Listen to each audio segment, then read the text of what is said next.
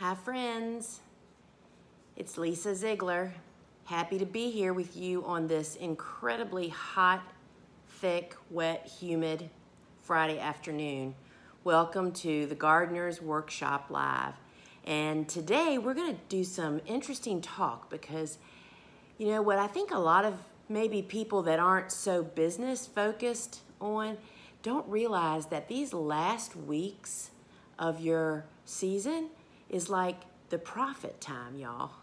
And so everything you can do to extend is literally money in your pocket. So we're going to talk about that. So I'm still planting sunflowers, and I'll tell you about our travesty here that happened. And we're also going to be talking about soil blocking. I'm not going to demonstrate soil blocking today. I'm getting lots of questions about which size blocker to use. What about which mix or soil do I use?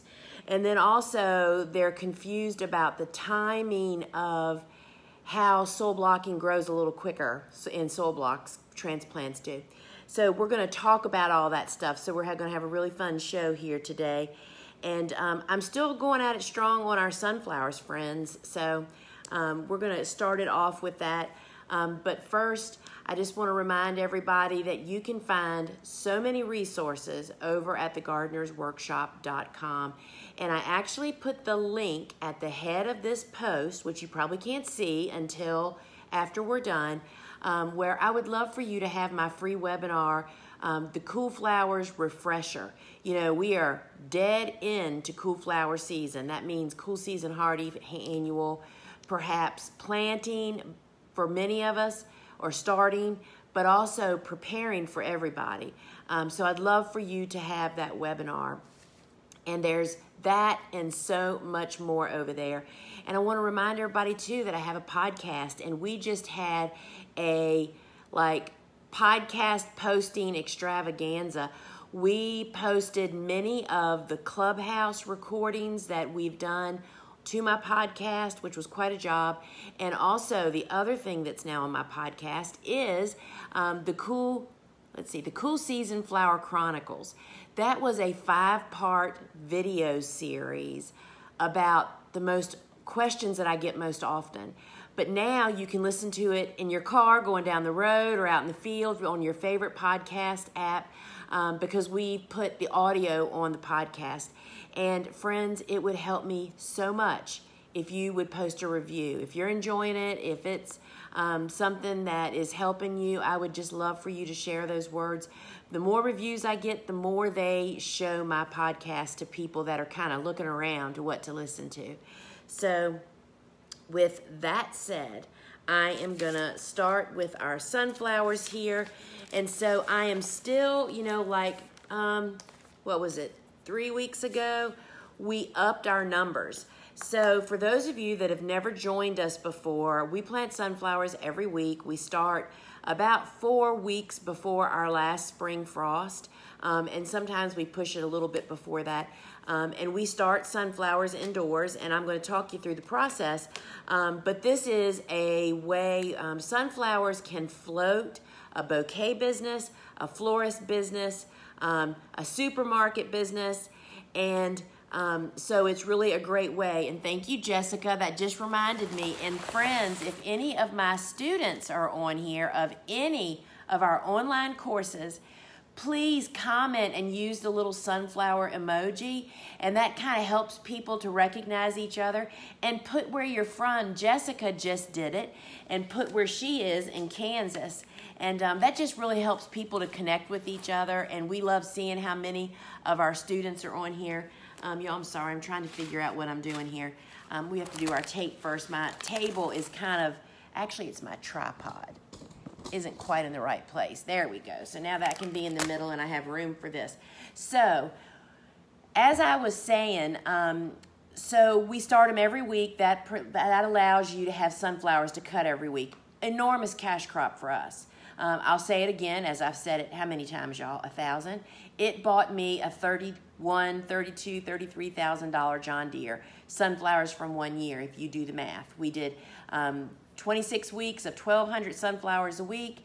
Wholesale price is about $1.30 each, so you can figure that out. That's a serious crop is what I really just want to, drive home for everybody.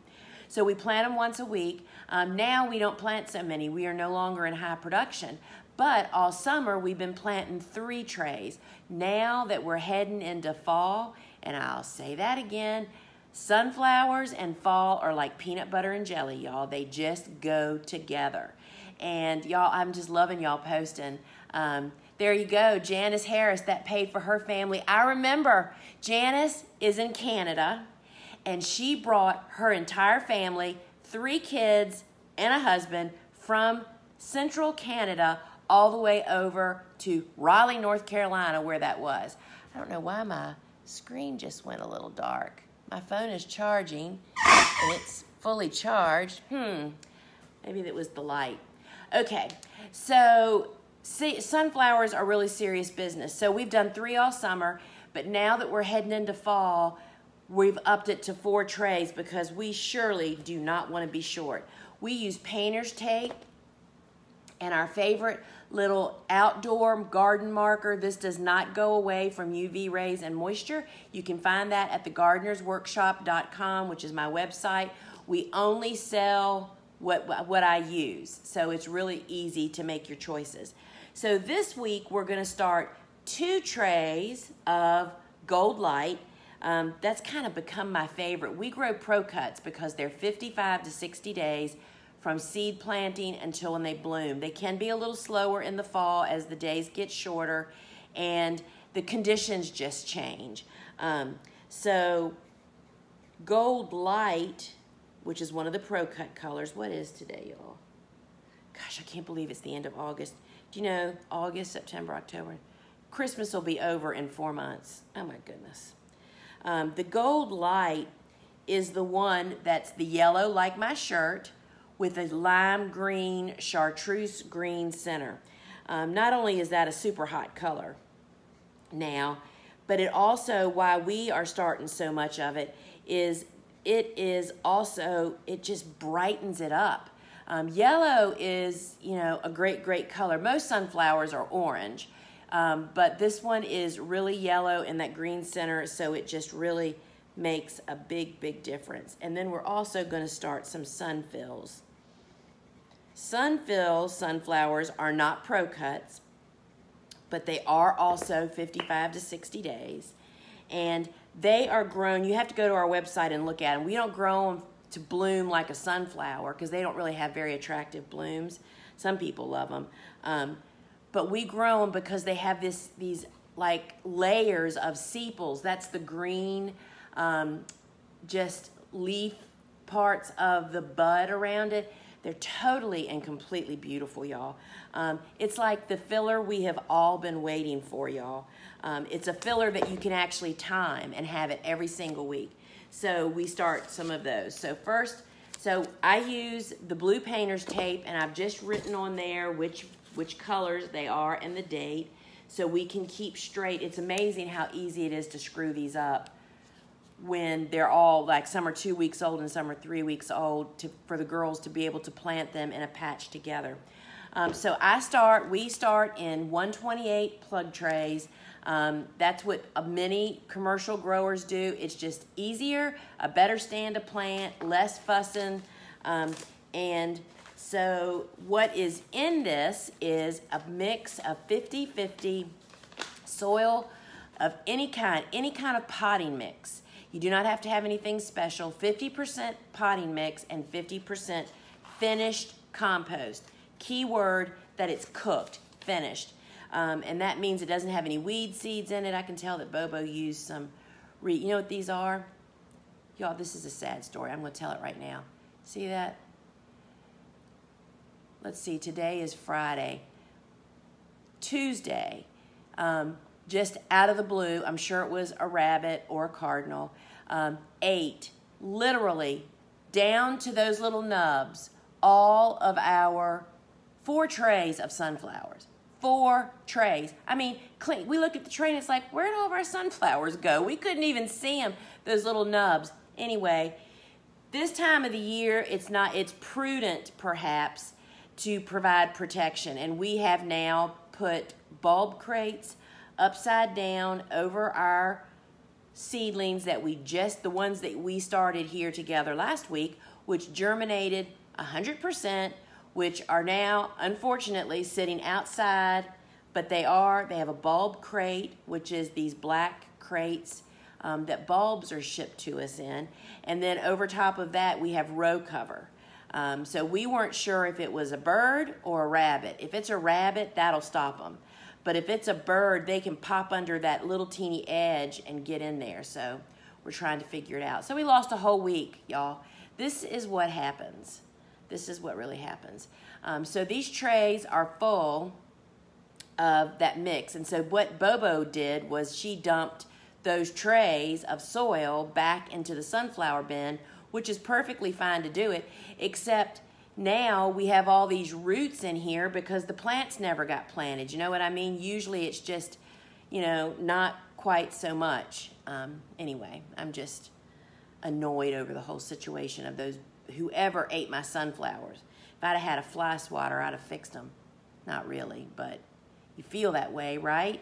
I mean, we're going to be so mad in like 8 weeks when we have no sunflowers, and I'll kind of forget about this and not realize what in the heck happened.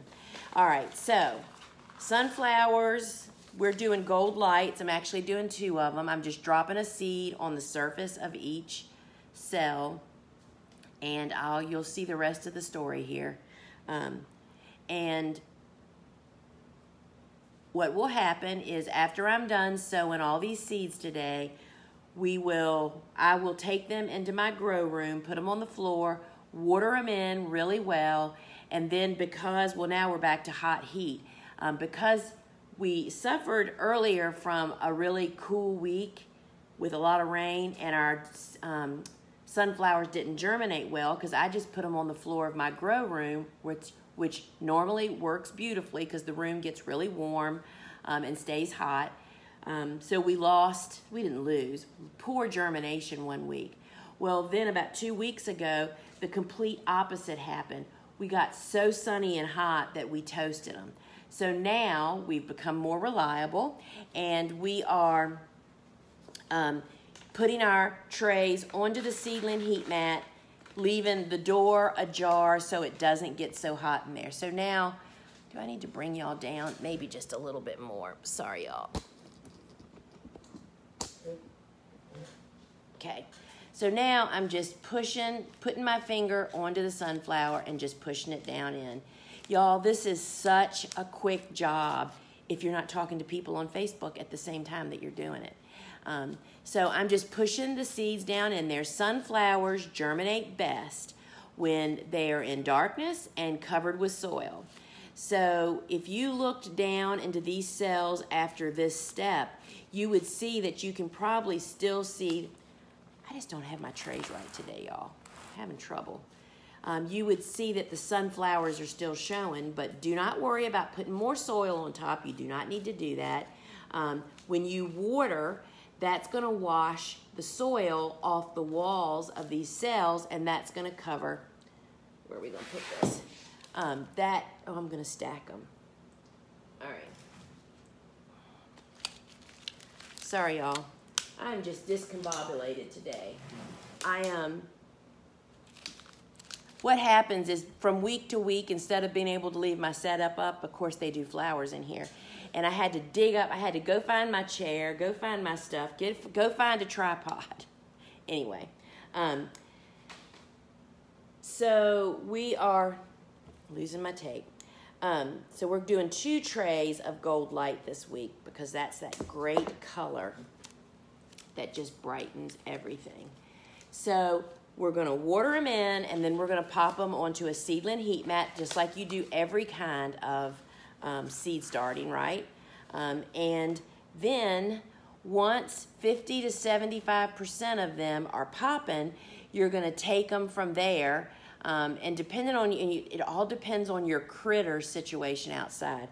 Normally, we would pop them right outside onto the porch into full sun, and just water them every day, just like we do our other seedlings, and then plant them.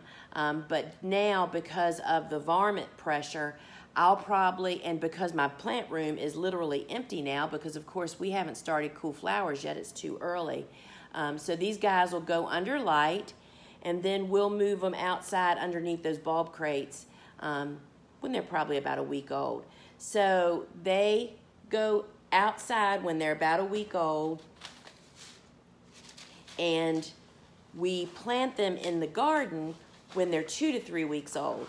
The key to when we know when to plant is when we tug on the stem and the entire cell of soil just comes right out, and you don't feel like you're ripping the stem from the roots. That's when it's time to plant them. That makes planting go super fast and efficient and quick, and that's what we do. So 2 to 3 weeks is typically. And you want, if your sunflowers are not growing strong roots, so you don't feel like you ever get that strong root system that's attached to your stem, that's usually a growing condition issue. Oftentimes it can be cool conditions, not having enough warmth. Putting them onto a seedling heat mat will really speed up your germination and also increase the quality of your root system. Y'all, there is so much stuff in this soil. It's kind of a mess. And then we plant them in the garden. So when we plant them in the garden, while we do use the Bio 360 most of the time, we do not use it on sunflower beds. Because if you think about, if these sunflowers, let's just say, are 60 days till they bloom from what we're doing right now, if they're in this tray for 20 days, they're a third of the way through their life. We just don't feel like it's warranted to waste those resources, woman power, to get beds made and put film on them. So we till the beds, put in the organic dry fertilizer, which you can find on our website, that we use. We sell the same. Till it in, and then Bobo uses the flower support netting for spacing. It doesn't stay down. She rolls that out, and it's got 6-inch holes, and we now plant 5 rows in a 30-inch bed, and they're basically 6 inches apart.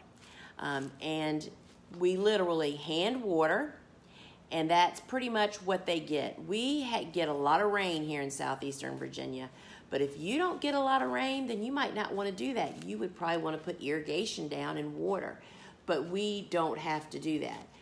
Sunflowers are pretty hardy little guys, but they do need to be well established, and of course we have some pretty nice high organic matter, which means it retains moisture. Sunflowers. All right, y'all, we have to do a switcheroony here. What we need to do is to move this stuff out of my way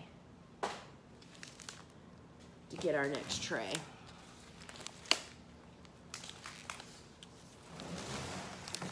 You know, you get a lot of respect for the people on TV cooking after you have to do all this stuff and figure out what the heck you are doing and what you aren't doing.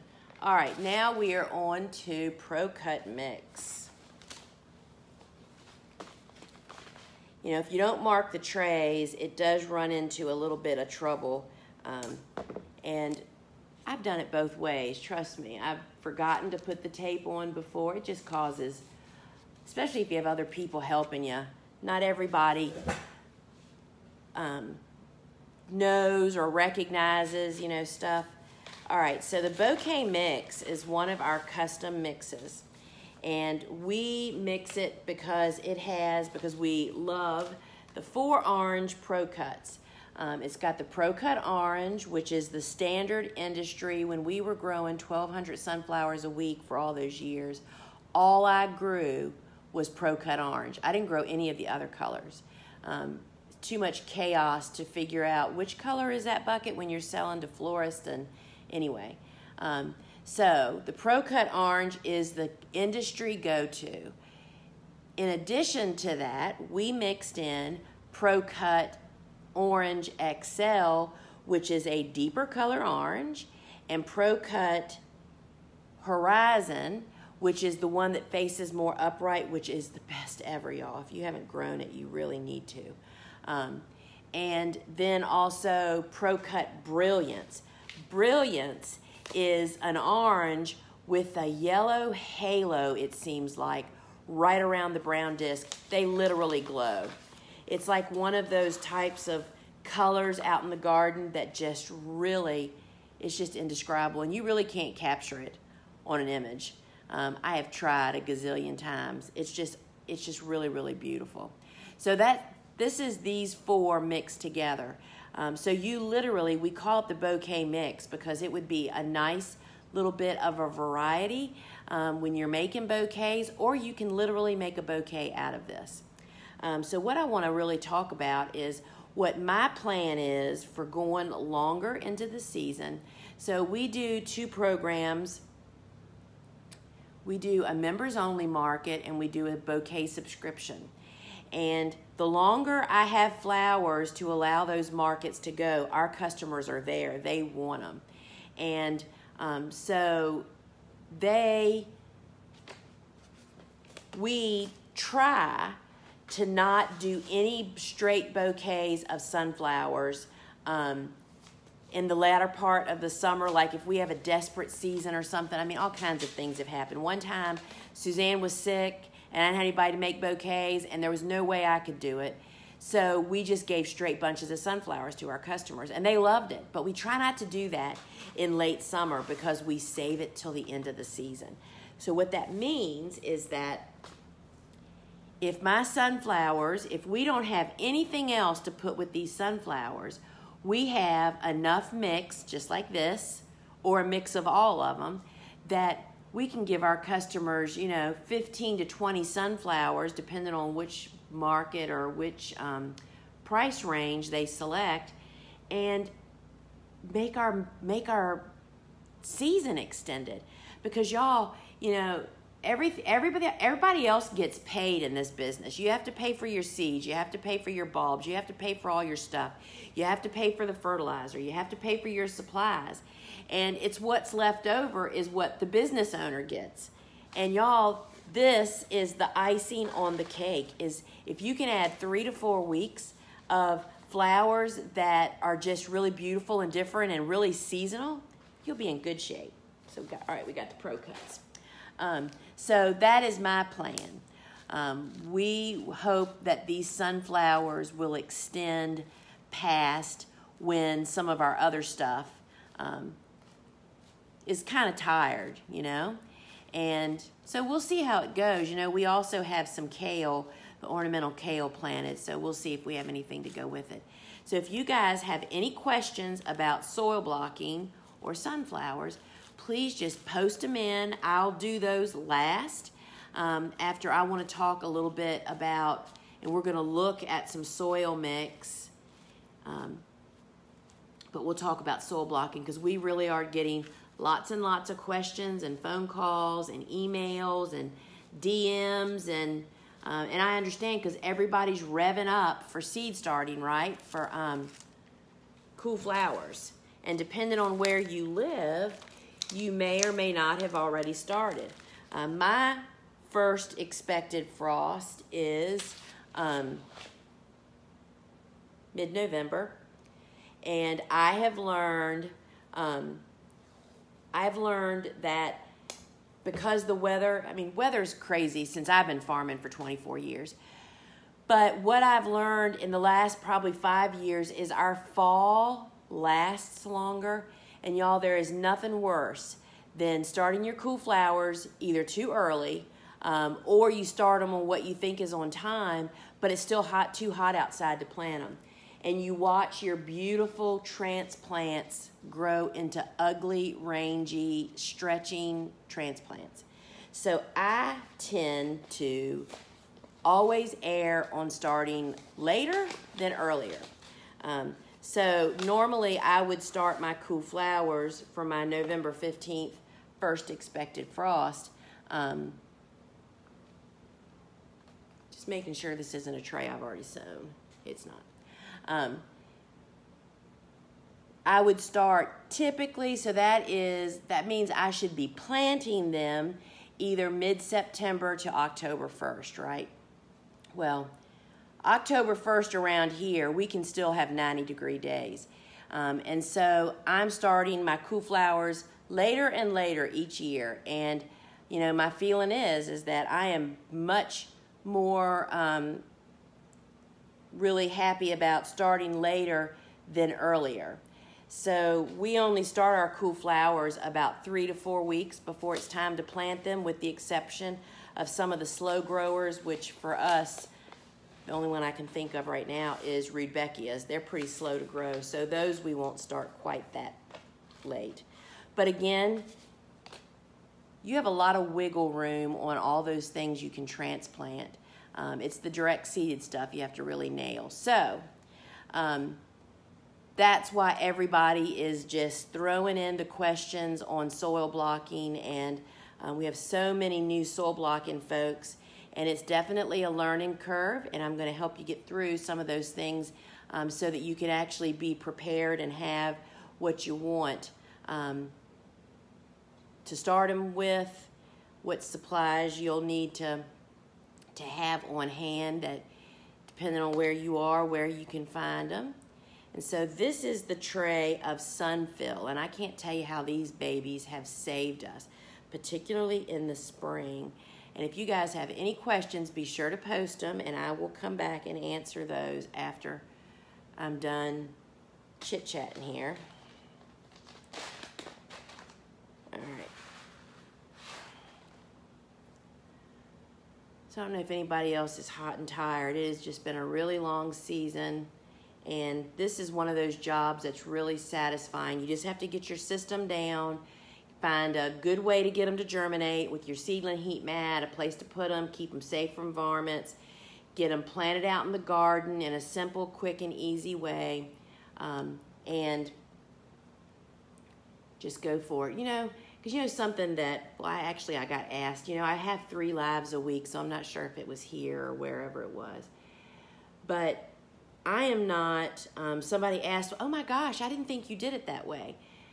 One thing you need to understand about me and my methods is that I do what is the best for the situation. I'm not a purist at anything.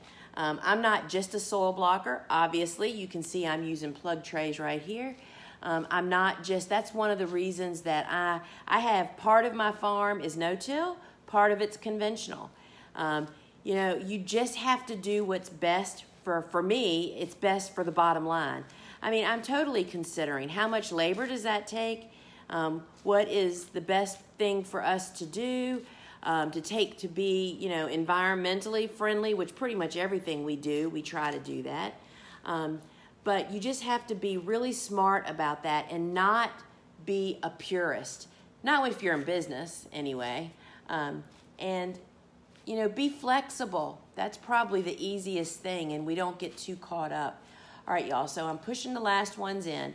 So all these are going to go in the room, get watered, go on a seedling heat mat. Once 50 to 75% of them have germinated.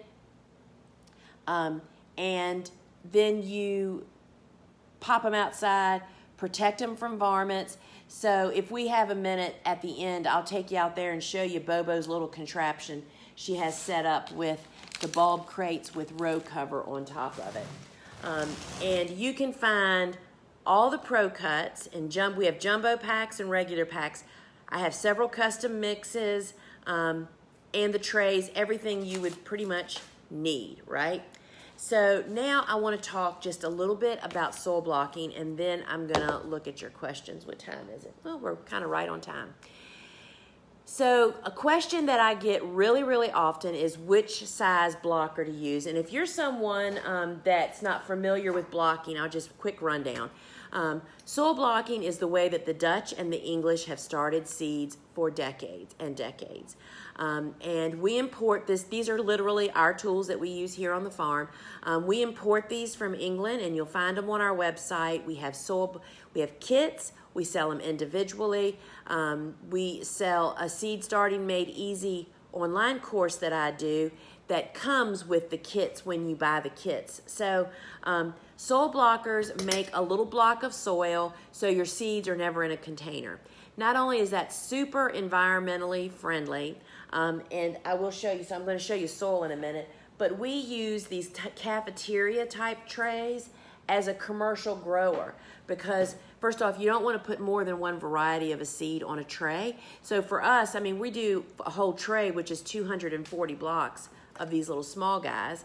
And so it's super environmentally friendly. I'm using the same trays I started with 20 some years ago.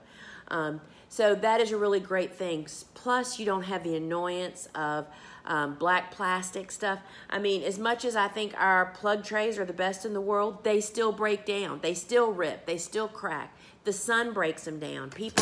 People leave them sitting outdoors. If you leave your plastic products sitting outside, obviously you have to when plants are in them, but if you store them sitting outside, that makes them break down even sooner. So you need to get those guys inside.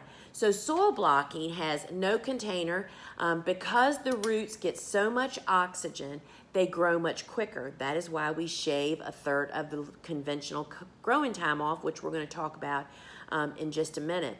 But there's so many benefits to soil blocking. You have to go to our website, thegardenersworkshop.com. If you go to the Learning Center, there's a when the drop-down menu, there's a thing, it's all things soil block, and we have so many resources talking about it, videos, blogs, just everything you can imagine. And it's just super space savvy because what a lot of people don't know is I don't have any greenhouses. I don't have any hoop houses. I'm in the middle of the city. I cannot have them. I have started seeds inside this building. Actually, I started my bungalow house for the first 4 years of my business life. I started my business in '98. This building was built in 2002. And I started my seeds in my kitchen and in my pantry and in my cellar.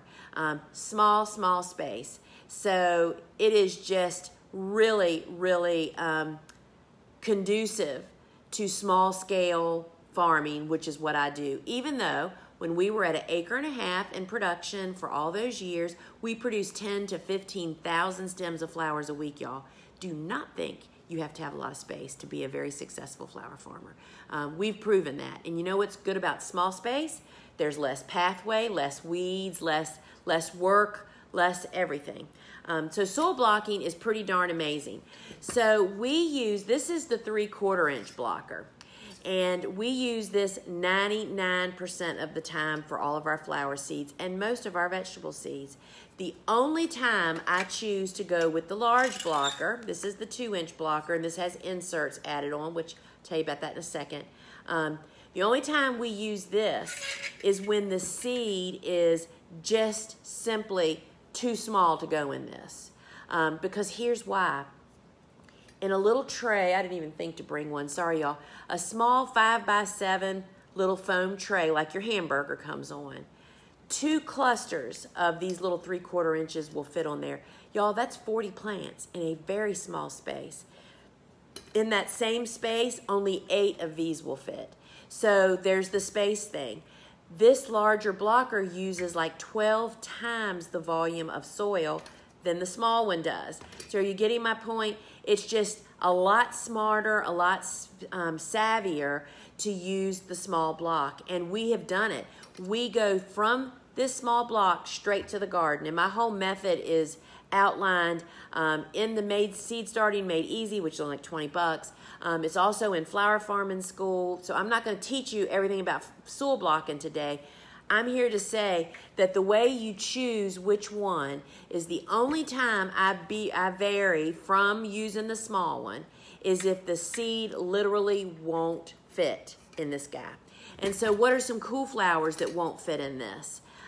Calendula, pot marigold. It definitely will not fit in here. However, calendula is not a really fussy seed. And because we're commercial growers and we would need a lot of them, we typically plant them in plug trays.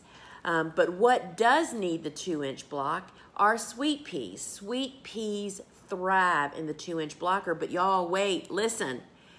we only start our sweet peas like 2 weeks before we're going to plant them. Sweet peas love cool. You would not even dream about starting sweet peas while it's still even in the 70s outside. So the 2-inch blocker is definitely needed in those instances, but we just don't use it that often. It's the 3/4 inch. We only go away from this if its seed is too big to go in there. We typically try to reference which soil blocker is used. So that is your choice of which one. And now I want to talk about blocking mix. This is probably one of the most controversial, most talked about, misunderstood parts of soil blocking. First off, I didn't make this recipe up. It's Eliot Coleman's recipe. If anybody wants to go a deep dive on learning about soil blocks, read Eliot's book, The New Organic Market Farmer, I think it's called. I should know it. It's like the first book. It's the book that taught me how to farm. Anyway, I used one of Eliot's recipes, and that's what I used for many, many years. And the way that you make it is you mix, and the recipe is always on our website, y'all. You can find it under the Learning Center, All Things Soil Blocking. It's always there. We usually put it in our catalog. It's always readily and available for anybody that wants to make their own at home. We want you to do what works for you. And there's 2 different ways you can make the recipe. So the recipe calls for, one recipe makes about 21 cups of blocking mix, and you have a couple of different choices for ways you mix it. So it calls for 16 cups of sifted. You have to sift it, y'all. You cannot believe how many chunks are in peat moss and even in cocoa, and definitely in compost. It calls for 16 cups of compost, 16 cups of peat moss or cocoa, and 4 cups of compost. You've got to sift it. So the cocoa bricks, and I'm just showing you these. If you don't have any experience with these, when I first learned about these years ago, it was like, is this like the best kept secret in gardening and farming? So you drop this brick into 2.5, get a 5-gallon bucket, put about 2.5 gallons of water in, and drop this baby in. I like to do it the night before. The next morning when you come out, your bucket is half full of pliable, usable soil. They actually call this potting soil. And so you can use it in pot. We cut it with compost when we use it in containers, but it works great. But you hear the best thing? You can like store this on a shelf somewhere until the day that you need it, and you always have backup potting soil instead of huge bales, because look at this. You can also buy a bigger brick. This is our grower size brick, and this makes, how much does this make? This 11-pound brick will make approximately 20 gallons. That is 4 5-gallon buckets, y'all. But you can just put this baby in the cabinet or on a shelf somewhere until the day you need it. You want to know what I did back before I owned a retail garden store, like I do now, an online shop, that I have, I can just drive up there and get what I need. My fear, because it happened to me, was going to start seeds and I didn't have the proper ingredients. There's nothing like stopping what you're doing, getting in the car, and going to search for what it is you need. And when I learned about cocoa bricks, this was one of the first retail products we learned about. When we found out about this and we got some and started using them as mix in our containers and in our blocking mix, totally amazing. You'll find both of those on our website. So that way you don't have to have bales of peat moss just sitting around in the way, moving it 10 times. The other thing that needs to be added to that mix is rock phosphate powder and green sand. Back when I started soil blocking 20-some years ago, both of those items, which are original organic fertilizers, y'all. This is what people used to use before we had all those. They've turned it into like dog food, right? Who can decide which dog food to buy? There's just so many different brands. Well, that's what's happened to fertilizer. But back in the day, when you would even go to the big box store, right there next to the bone meal, the little bags of bone meal, would be green sand and rock phosphate powder because it was being used. Well, as fertilizer mixes companies started exploiting all that, they went away. So I guess it really happened about 10 years ago.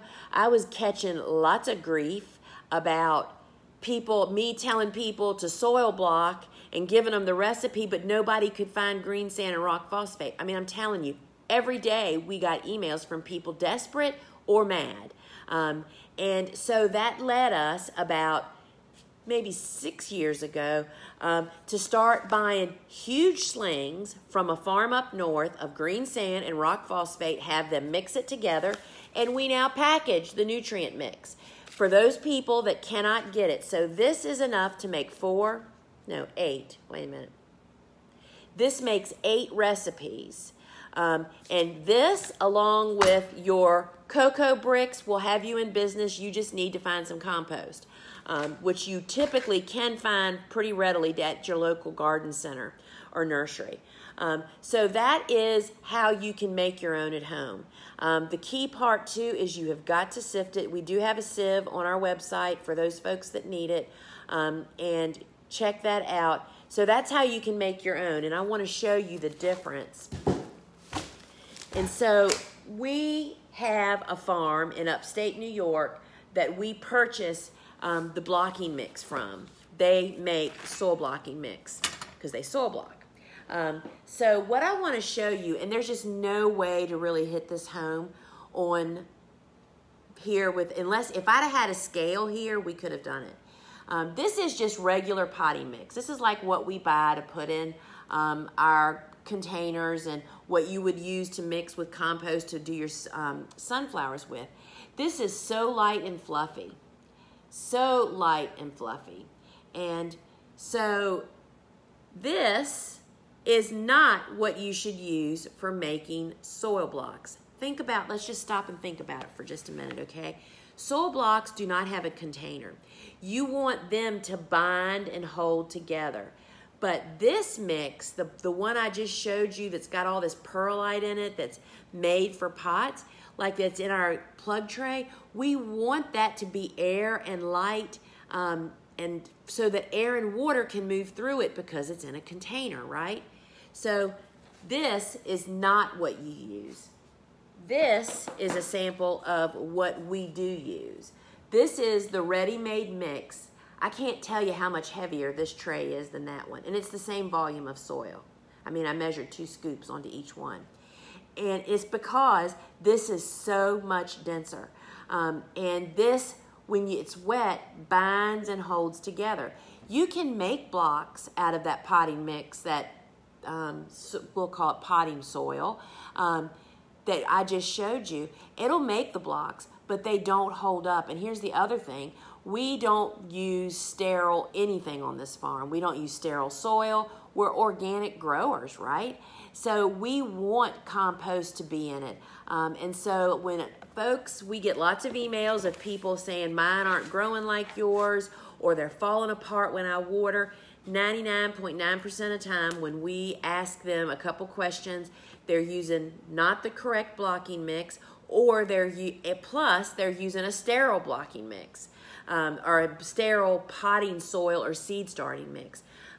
Y'all, I cannot emphasize enough. You want the living stuff in your soil. There's more good than there is bad. The bad is encouraged by your conditions, and you can prevent that. So this is the ready-made mix, which you'll find on our website. We do have a jumbo bag and a regular size bag, but here's the thing. The regular size bag, which is only like 5.5 pounds, like 20 cups, will make 600 of these little blocks. The jumbo bag, if memory is serving me, and y'all, I left my purse at home today, so we're not on that good page. I believe it's 3 and a little bit more of the small bags is what's in the jumbo bag. So y'all, it goes a long way is what I'm telling you. That's why, another reason that I say we steer away from using the big blocker unless we have to. I mean, blocking mix is precious. This is really precious stuff, so you don't want to be using it. So the recipe is always on our website, y'all, for you to make your own blocking mix at home. We have it if you don't want to make it, and we have the components with the exception of compost, which you can buy a bag of compost just about anywhere. Mushroom compost, chicken compost, cow manure compost, as long as it is composted, it's the good stuff at the end, right? So that's what is going on with the mix. And here's the last thing I want to talk about, then I'm going to look at your questions, is how you shave some growing time off. Because these transplants, and y'all, I mean, I have no plants right now to show you, but you can just go to my feed or go to our website. There are gobs of images. When we were in high production, we started and planted up to 100,000 seedlings a year using the soil blocking method, because we typically are starting seeds from January to November and planting constantly, right? We didn't have 100,000 at one time. That was the system that we had. And we know for a fact that soil blocks grow transplants quicker, and it's because they are not in a container. Their roots are getting so much oxygen. It's such a great environment to grow in when you give them what they want.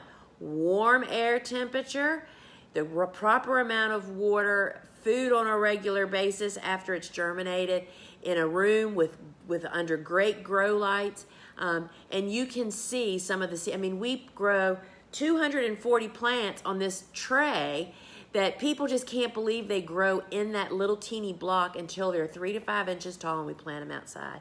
We do it, y'all. I mean, we're living it. So you got to check that out. Now, I got to unplug this, and I'm going to bring you guys around here so I can see what questions we have. Sorry.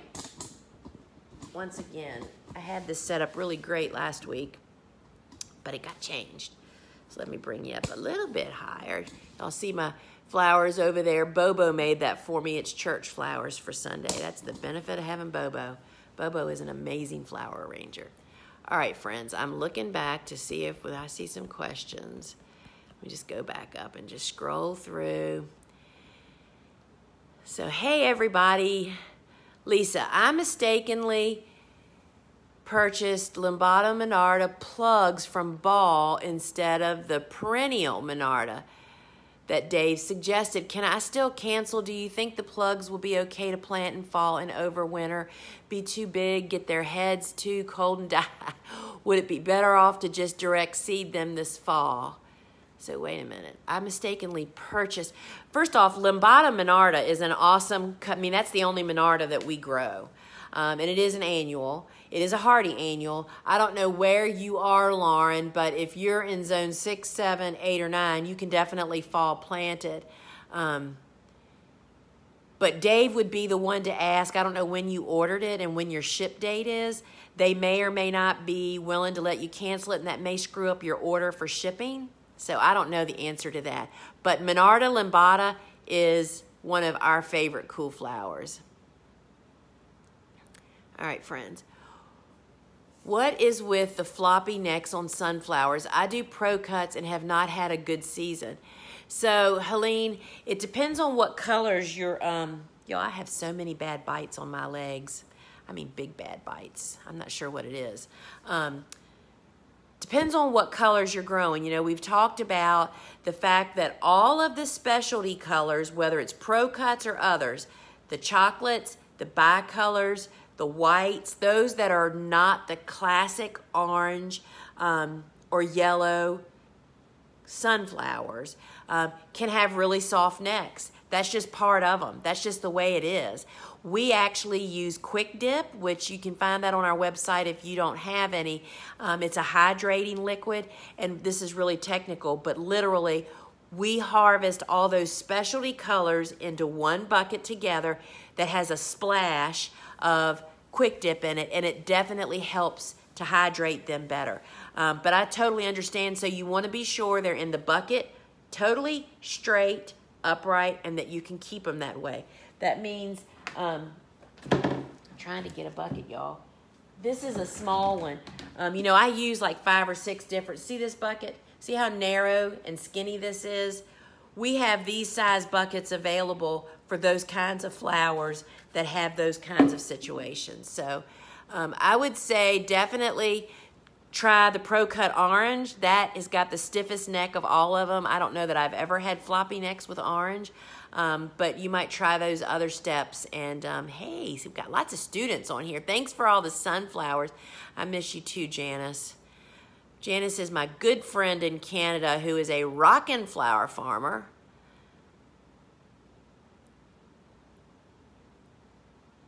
Janice, oh, right, she said, for those of you that missed it earlier, we were talking about that sunflowers are just a really huge cash crop for us. And the longer, and sunflowers are a little more cold tolerant than what people give them credit for too. So we feel really good about pushing them into fall. You just need to be sure you're giving them food and moisture if you're not getting rain on a regular basis, because there is nothing like having sunflower bunches to sell at the fall Thanksgiving markets, all of those, because that's your profit. And we like to do, and so that's what Janice is saying, that her sunflowers paid for her entire family of 5 to fly from Canada to Raleigh, North Carolina to the national conference for our 30th year anniversary, which was like 4 years ago or something. It's really fun to set goals. I am definitely a goal setter. I like to say, you know, when we were in high production, I mean, first I had to pay for my tractor, which it did. But I love saying things like, all right, I want to pay extra money on my mortgage this year. My goal is to find $5,000 extra to pay on the mortgage. Or if you're going to send your kids to private school, excuse me, or something like that. It is really fun, really fun. And your family loves that too. All right, friends. Oh, Virginia Beach. Hello, Virginia Beach. We have lots of students on here. Okay, in a previous Ask a Flower Farmer, you mentioned that you 2 seeds per block when you do stock, as well as some others. I thought you were suggesting that you plant them that way too, or are you separating them? No, whenever we put more than 1 seed into a cell or a block, they stay that way. They get planted that way. For instance, Bobo planted kale, and the kale had 3 seeds, and we did that actually in a plug tray, not in a soil block, and 1 cell was planted in each square, and each cell had 3 plants. So when we do that, particularly with those plants that are 1 cuts, kale is 1 cut, stock is 1 cut, some of the celosia, coxcomb hybrids, those, you know, green, spring green, Bombay, Neo, Act, all of them are super 1 single stem, and when you plant them close together, it makes them get taller, but they still produce that awesome head. So it just really depends on what it is. I would never, though, now that I just said those coxcomb names, I would probably never put 2, the seed is so expensive, and we plant them 8 rows in a bed, a 30-inch bed. We basically do that in a different way.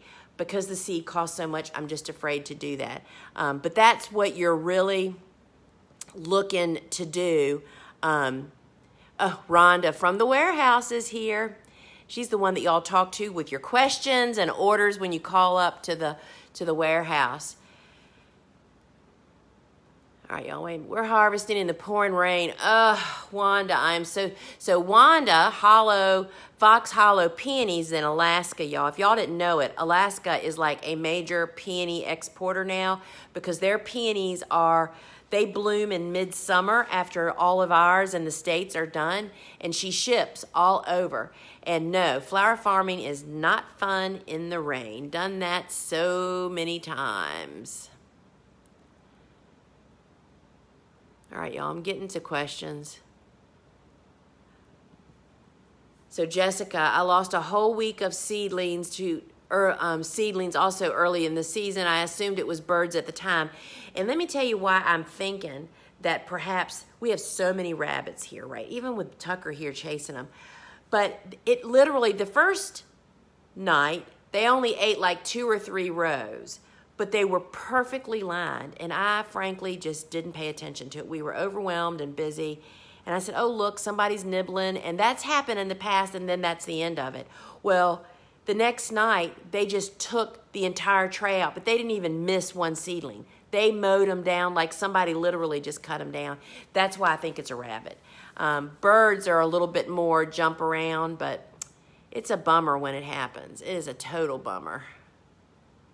100 degrees, Della, today with terrible smoke, so you must be in California maybe, or somebody else is on fire. So sorry for the people that are suffering. The people in the way of the hurricanes. Hurricanes, y'all, and I want to tell you something really heartwarming. You know, we have closed Facebook groups for our courses, and students were talking with other students this morning in one of our alumni groups. They were saying, you know, we're right in the path. They're expecting 110-mile-an-hour winds and tons of rain. I can hardly talk about it, y'all, because it is so hard. I live in Hurricane Alley, too. And they were just asking for prayers from people, for everybody in the path.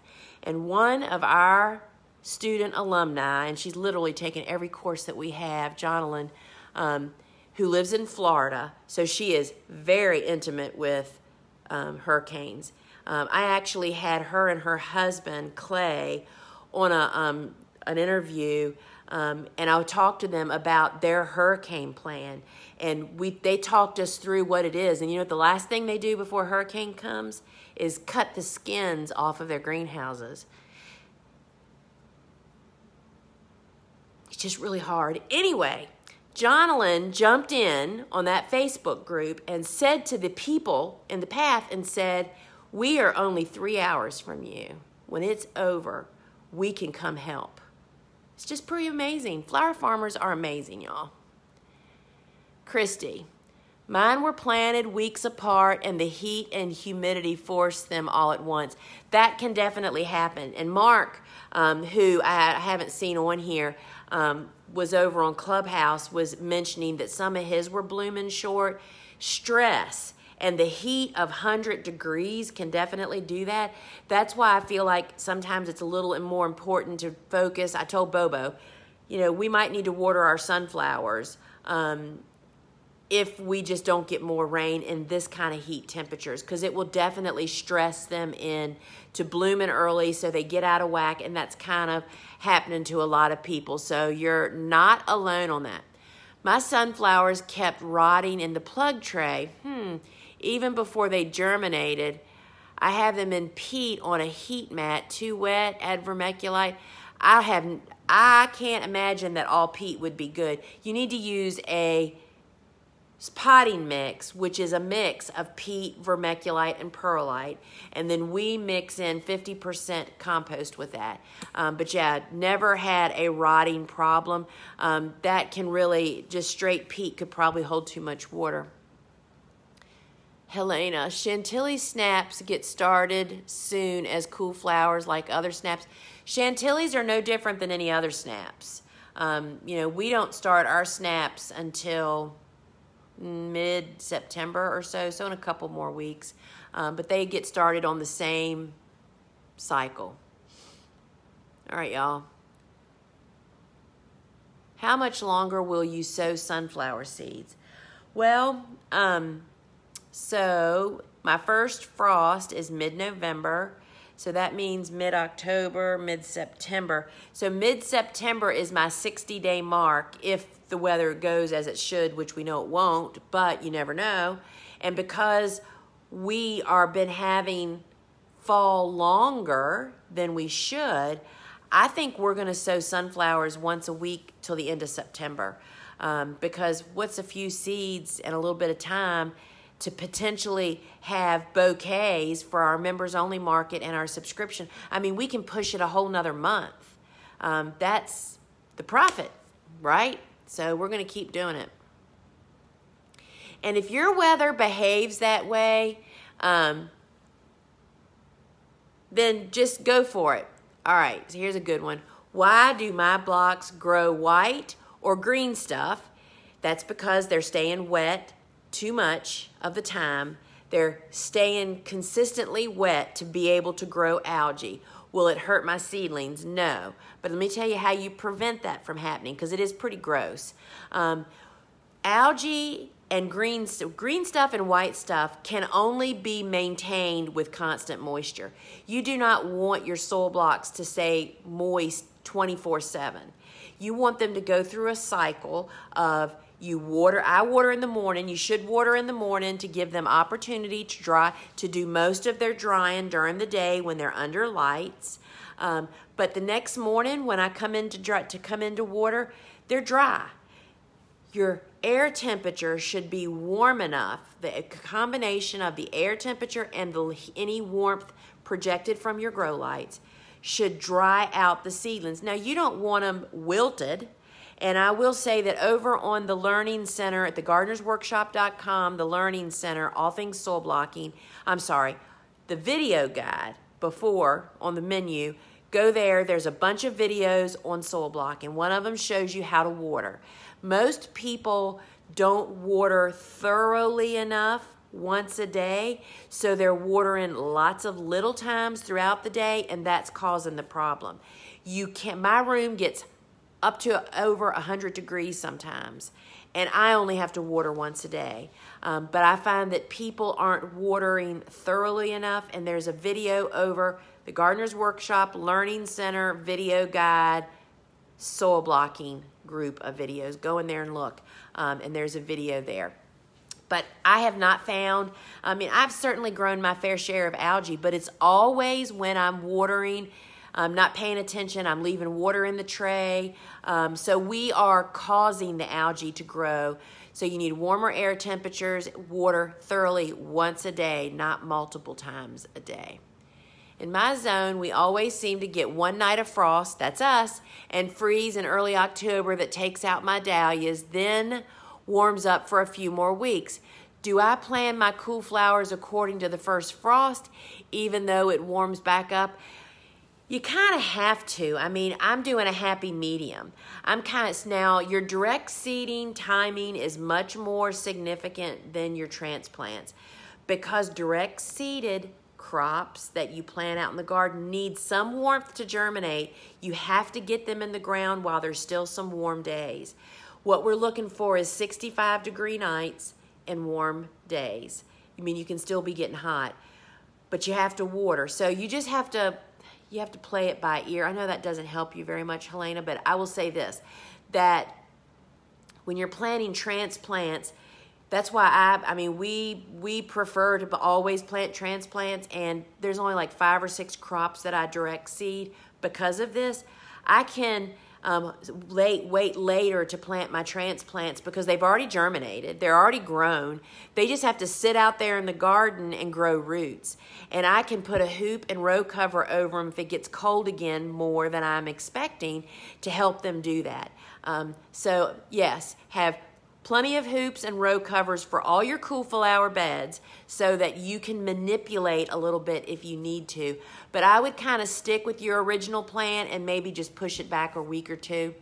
And you are not alone. Everybody is facing that. We do, this is what happens to us, is we'll get a cold snap like the first week in November would take out our dahlias and our sunflowers. And there are ways to protect your stuff beyond row covers. Overhead sprinkling, you need to look that up on YouTube. Bob Woolham does that. That's how he keeps his dahlias going for so long. You can use overnight or your overhead sprinklers during that 2-hour window before dawn in the morning, which is when the frost damage happens, because anyway, I can't talk about all that. There's ways to help protect that if that happens to you. You can do it for sunflowers too. Katie, obviously I trust your book, but I was shocked to see such differences in hardiness zones. Johnny says Rudbeckias are 9 to 10. What are your thoughts on this? Well, first off, Johnny's, I've done interviews for them and my stuff is on their website. The interview with Deborah, articles and things. The cool season, this is why I had to write this book, y'all. The cool season hardy annual optimal planting times were lost decades ago for a lot of reasons that I'm not going to go into right now, except that everybody used to have a garden, and as people started buying plants at the store, they kind of forgot about this group and their awkward planting time. And a lot of people don't know that most of these cool season hardy annuals are, in fact, I mean, we're living it, are winter hardy. So I don't have an explanation for that, but I will tell you that Rudbeckias, in our experience, are actually winter hardy up to zone 5. I think it actually says that in Cool Flowers. We have people that fall plant them in zone 5, 6, 7, and 8, and they winter over beautifully, and that makes them bloom months earlier. But that's part of the problem, is that there's just inconsistent information, and their information is based on what's available. Do you want to know where I found the references for Cool Flowers? In like 50-year and older garden books, literally. I mean, talk about having to twist the publisher's arm. I mean, I didn't have any backup to a lot of my information except to say I've been doing this for 15 years. I've been growing this stuff over winters, and my winters were colder back then. So, yeah, I understand, and I appreciate you asking that, Katie. But that is really just part of the confusion, and that's one of the reasons we started packaging. We don't save seed. We buy seed like every other seed selling company does. We all buy our seeds from seed houses. Some people grow and save seeds, but not many, because that's a huge endeavor in itself. But we struggled with what are we putting on our seed packets. You know, we had to produce and print our own seed packets so we could put our growing instructions, because there is a lot of inconsistencies out there. And I understand why they're there, because overall, the information is really a wide range. It's pretty crazy.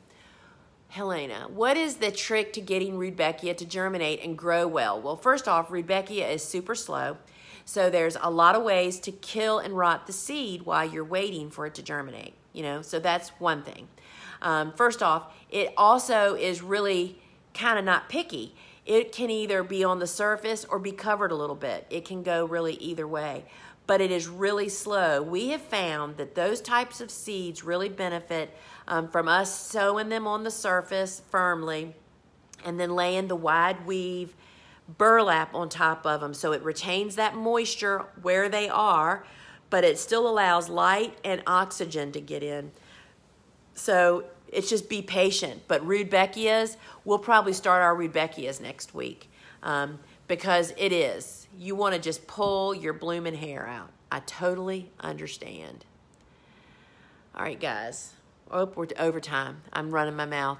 Zone 7-8. We have poor germination on our sunflowers. Our room is 85 and put on a seedling heat mat, but are still maybe 50% germination. We're using the compost and 50-50. So yes. Who am I talking to? Christine. Depending on the type of heat mat you have, if it has a built-in thermostat, which is what means you don't have a thermostat to actually adjust, it's in the mat itself, then at 85 degrees in your room, that mat is heating up 15 to 20 degrees warmer than the room temperature. So you are literally toasting part of your seeds. I mean, they're struggling, obviously. So if you have a thermostat on your heat mat, then that could be something else. But I would say that because the heat mats with thermostats are really, really high dollar, you know, much more expensive heat mats. Most of us have the built-in ones. But so you want to get a room temperature of about 70 degrees, and that'll make your heat mat heat up to 85 degrees. So that may be it. When I plant my sunflowers like this, filling trays with soil, place seeds on cell, pressing as deep as it lets me, and then water, my seeds don't get covered and I have to go back and add soil. So using a mix of peat, cocoa coir, and a little perlite and compost. No, you're not an idiot. So what may be happening is the fact that it's too fluffy And so what a lot of people do is after they fill one of their trays is to put another tray on top of it and just press it down and then put some more soil in before you even start. So there just may not be enough. It's too fluffy, basically, is what I'm saying to you. There's not enough there, substance there to cover it. That's why, y'all, it's just easier for me to buy a bale of Pro Mix or whatever, a big bale like peat moss comes, and then just mix it with 50-50 compost in a huge, baby swimming pools are great for that too, by the way. And then put it in like a big galvanized trash can and just scoop it out each week. All that measuring business and mixing, you've got, once you get busy, you just won't have time for all that. All right, this is my last question. Ann, for starting Cool Flowers, would you start your seeds 3 to 4 weeks before your planting date if you were using soil blocker, but 6 to 8 weeks if using a cell? See, that's a very good question. Yes, plug trays definitely grow slower in general than soil blocks. I mean, it's painful for me. After being used to, you know, our zinnias at 2 weeks, our celosia at 4 weeks being a gorgeous 5-inch tall transplant, in a cell waiting 6 to 8 weeks. So yes, you're dead on the money. All right, friends, I am out of here. Thanks for joining me. And remember, you can find me on Wednesdays, 11:30 a.m. Instagram Live, Ask a Flower Farmer, 1 o'clock on Clubhouse. And this week, I'm sorry I didn't look, not this week, but next week I have a special guest. Val is coming to talk about her amaryllis and paperwhite new online course. She is packed with information, y'all. She just oozes that stuff. So thanks so much for joining me here. Until we meet again, thegardenersworkshop.com. We have all the supplies, all the resources, everything you need to become a better gardener and a better farmer, y'all. Ciao.